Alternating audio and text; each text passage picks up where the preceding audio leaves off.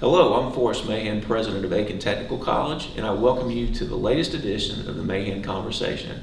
My special guest today is our Dean of the School of Nursing, Dr. Hannah Williams. Dr. Williams, welcome. Thank you. I'm so glad to be here. Thank you so much for having me. Well, tell us a little bit about yourself and what brought you here to Aiken Tech. Okay, wow. Well, I am a native of Aiken. I've been here all my life.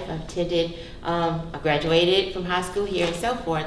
So I knew that I wanted to go into nursing education because I've been a nurse for over 20 years. But once I finished my master's degree, I applied to Aiken Tech. That was the one and only school that I applied to. And I'm so grateful to have this job because when I was working at the hospital, I realized that in order to make a change, you had to place yourself in a position to do so. So then I decided to further my education, gain that master's degree, and I applied to Aiken Tech, and the rest is history. I've been here now for over 15 years. Wow, that's incredible. Now, I like the fact that you pointed out that you're from Aiken, because what we always like to say about the technical college system, and particularly for Aiken Tech, is that we want to make sure that we're sort of growing our own talent. We've got local people who are here for the local jobs. Now, if a student is interested in coming to Aiken Tech and getting into the School of Nursing, what are their options? What are their career pathways they may pick from? Yes, well, we have several paths that you can take. The first path is we have a PCT program.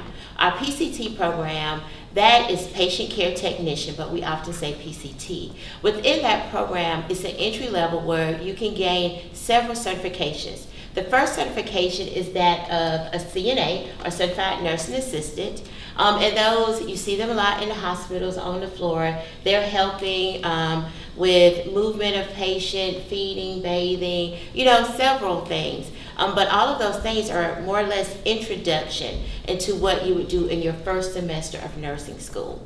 But within that program, we also have a phlebotomy technician as well as EKG technician. And EKG is very important when it comes to nursing because we take care of a lot of patients with cardiac or heart problems. So within that program, of course, that takes 1 year, and you can come and gain those certifications.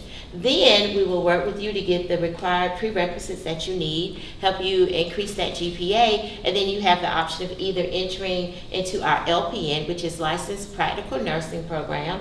That is a 1-year degree where you walk away with a diploma in nursing. Or you could take the route for our ADN program. For an ADN program, you will graduate with an associate degree in nursing, and you can sit for your RN NCLEX, meaning you will be a registered nurse. And then we have the one that can transfer you from being an LPN to an RN. So that's our LPN to RN transition program. And for that, we're so proud to say we have two, which one that you can go during the day, and then there's a second one that will allow you to attend classes at night so that you can work and, have that career, make the money, support your family during the day, and then come back to school in the evening so you can pursue your education and go from a diploma prepared nurse to an associate degree prepared nurse. So from an LPN to an RN.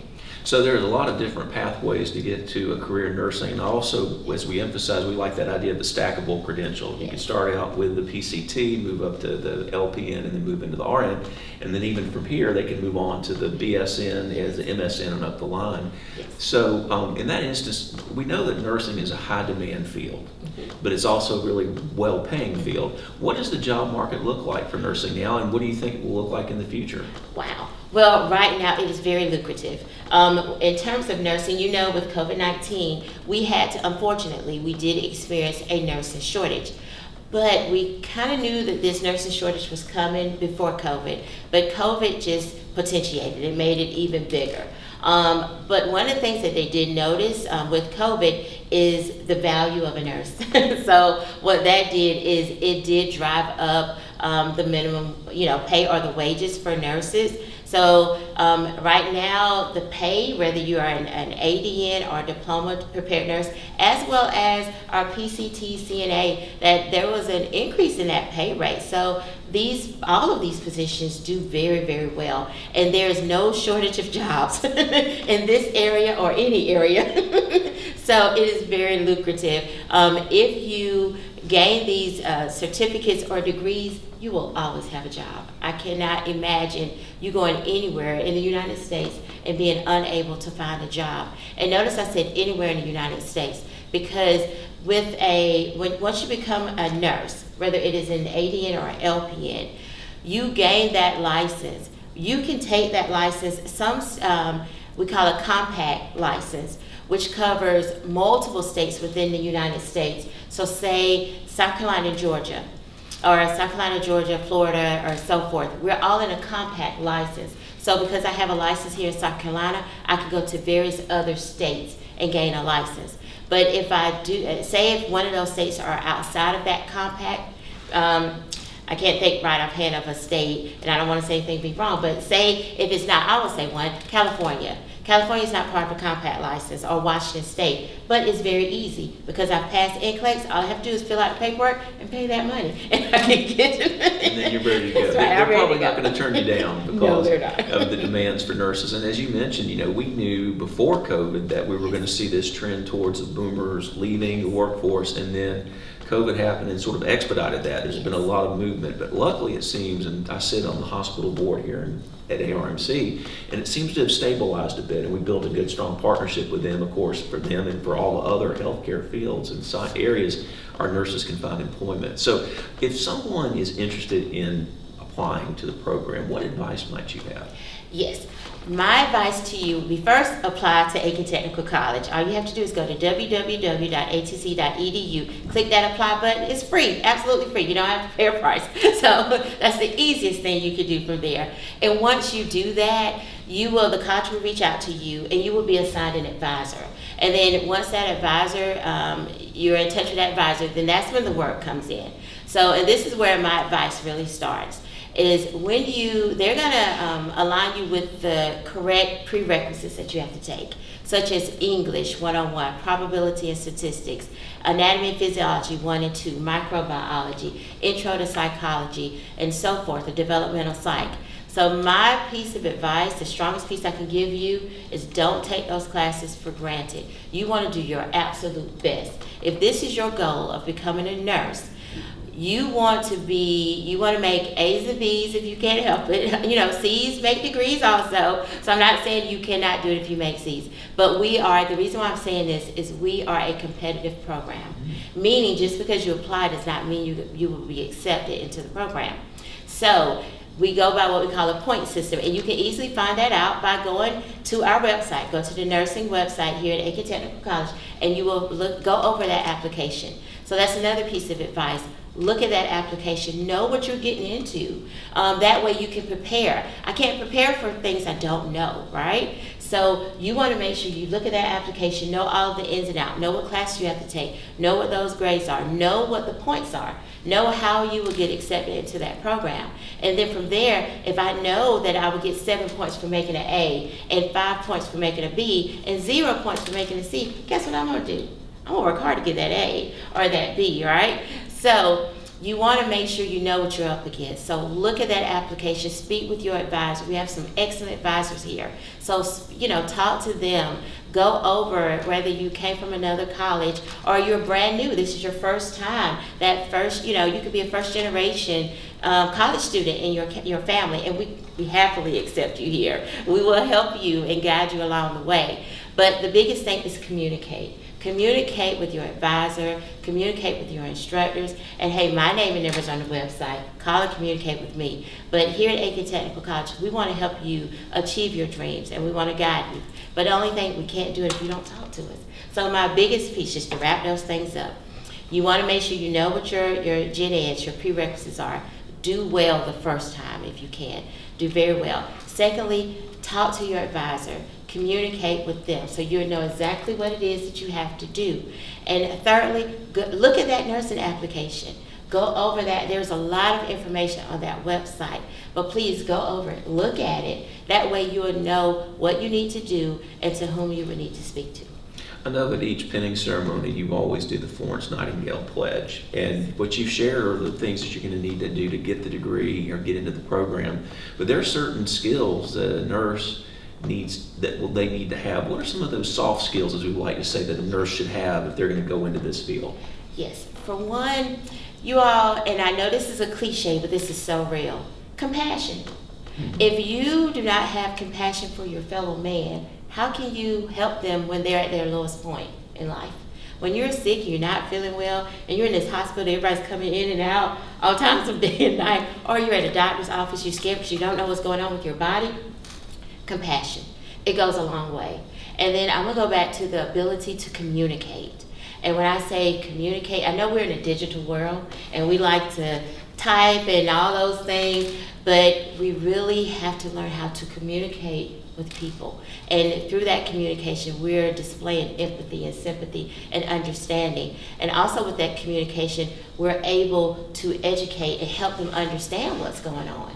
So we have to be able to explain things as we communicate and explain those things in a gentle manner, but yet in a manner that will meet that person where they are and help them on whatever educational level that they're on. Like sometimes you have to speak to a 4-year-old child and help them understand why they feel the way they feel, versus it could be a 99-year-old adult. So we have to be able to do those things. And then also, we just have to be willing to be flexible. Everything may not always go as planned, but we just have to adapt, readjust, and keep it moving. Well, I mean, that's part of the deal. I mean, if you've ever had someone who's been in the hospital, and yeah, you want those good doctors, but those doctors do rounds and they're off doing other things. It's the nurses who are the literal boots on the ground, not just simply working with a patient, but working with family members. And you're going to walk with people of all walks of life, work with people of all walks of life. So it's important to know all of those things before you go into it, because good nurses really make the difference in healthcare for many people, especially in those more dire situations. That's true. And if I could add, please, with that and being a nurse, a lot of students, and we try to help them understand, paying attention to detail. It is oftentimes the things that you're not saying that let me know that something's wrong. Mm-hmm. So I have to not only pay attention to detail with what I'm reading, what I may see on a computer screen or so forth, but it's paying attention to detail to those that are around me, to that patient that's lying in that bed. Sometimes that grimace, that looking away, those things tell me what they want to say, but they're not saying.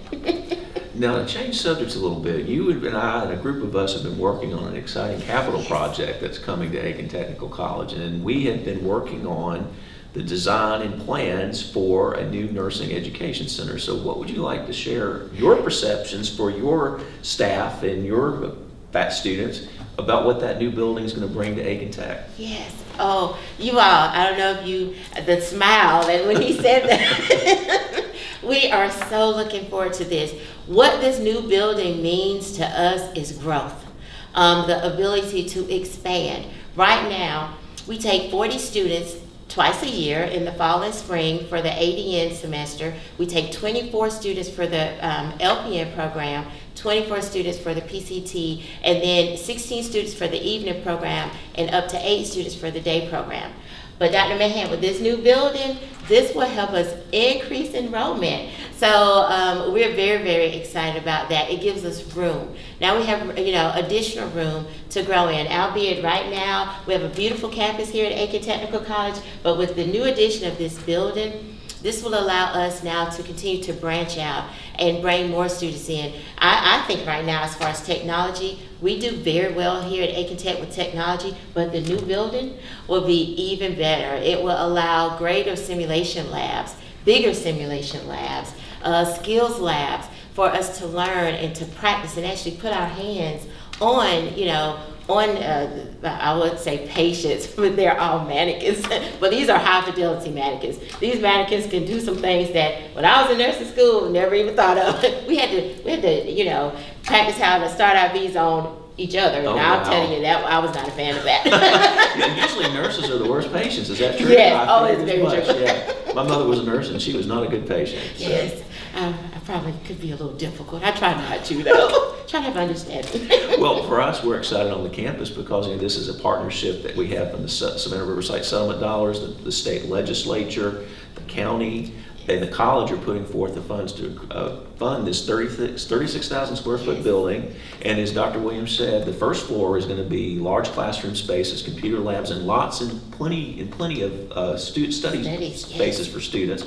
And the second floor will be offices for the nursing faculty and staff, and also the sim lab. So this is going to be a building completely dedicated to the nursing field, which then in the current health science building that we're sitting in will open up space for other programs in our health science field or School of Health Sciences.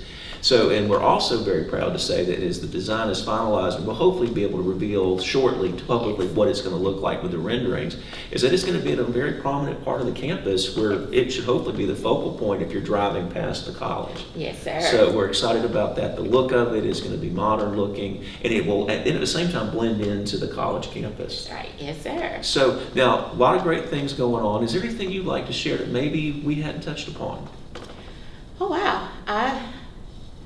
I think I think we did a pretty good job. Right. But I will say this, is that anyone looking at this video, we are coming up on the fall semester. So is there Yes. any advice about, you shared the process.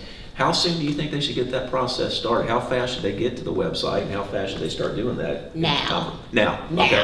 Very good. So go to atc.edu. Here we are. The summer term is we're in the midst of the summer term. Fall semester starts very shortly. August 19th, I believe, is the official start date. So it's not too late to get ready for fall semester here at Aiken Technical College nursing program, or any other health science program, or for that matter, any program you may be interested in. But nursing is really, and I share this information all the time, it is the top job opening in Aiken County. There, any given month, there are anywhere between 180 and 200 jobs open for registered nurses. So if you think that you might want to be a nurse, if you're coming out of high school, or if you're an adult who's looking for that career change, this is a great opportunity to explore the options here. Now, the new nursing building we hope to break ground on in the spring semester of 25. And then hopefully that'll be done by mid-26. So within 2 years, we can hopefully be moving into the new nursing building. Yes, sir. So anyway, well, Dr. Williams, thank you for your time. Thank you for your enthusiasm and your leadership of the School of Nursing. And so that being said, we thank you for joining us for this edition of the Mahan Conversations. We hope to have you again soon, especially for the groundbreaking, and if not, the grand opening. I'll be here. All right, great. Thank you so Thank much. you. And y'all have a good day. Thank you. Goodbye.